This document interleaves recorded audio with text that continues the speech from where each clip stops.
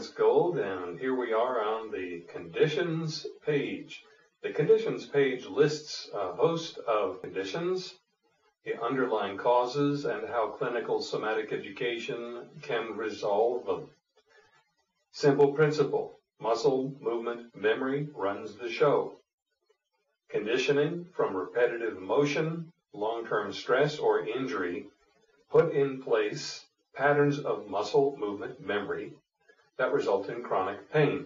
It can be muscular pain, joint pain from the compression of joints by tight muscles, or nerve pain, where nerves get trapped and pinched between muscles or between muscle and bone.